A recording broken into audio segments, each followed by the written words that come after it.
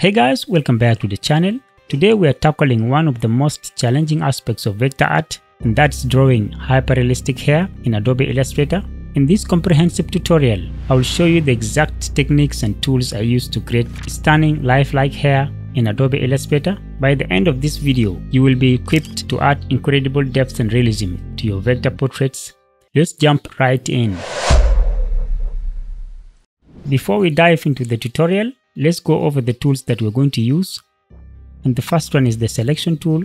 This tool aids in organizing your hair strands and adjusting their placement for a cohesive look. By precisely selecting and positioning each strand, you can ensure that the hair layers correctly, enhancing the overall realism. The second one is the pencil tool.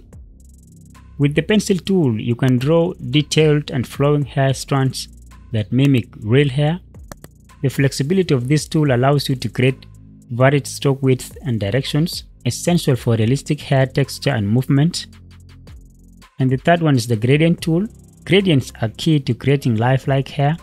By blending multiple colors smoothly, the gradient tool allows you to depict how light and shadow play across the hair strands, adding depth and making the hair appear more three-dimensional. And the fourth one is the stroke tool.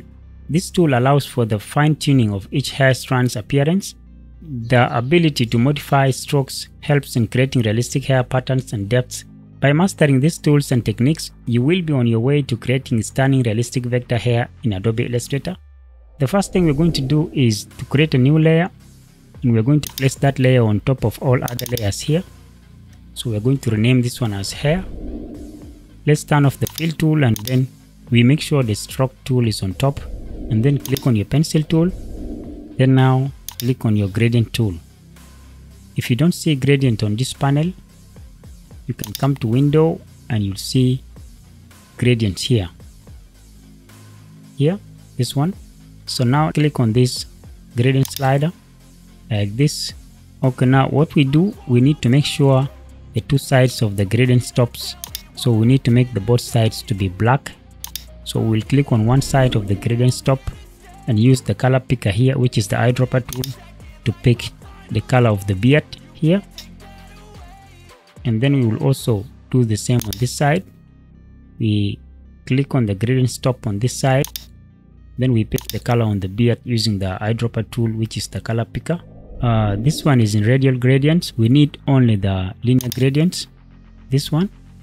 And now we are going to place another gradient stop in between these two gradient stops here. So you have under this gradient slider, and when you see this plus sign, click to add a new gradient stop. So we can make the location to be 50%, which is in the middle here. So we double click on this middle gradient stop like this, and then we are going to make it a little bit white, not like a bright regular white, just around here is good. Now we can lower the opacity of this middle gradient stop. We have to make it 60% is okay.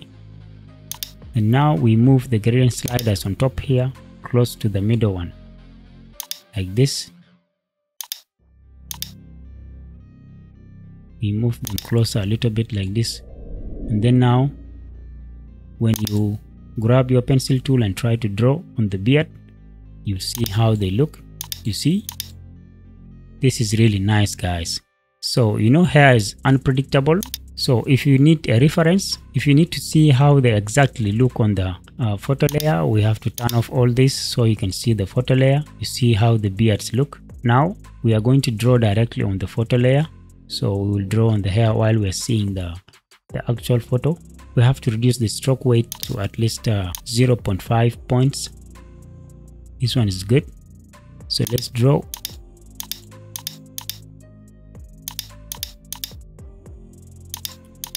So when you're drawing, you just draw like random S bends, guys.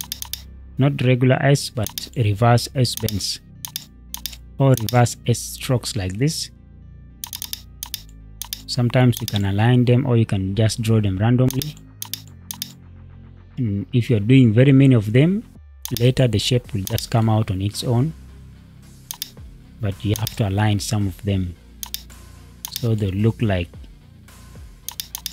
real hair.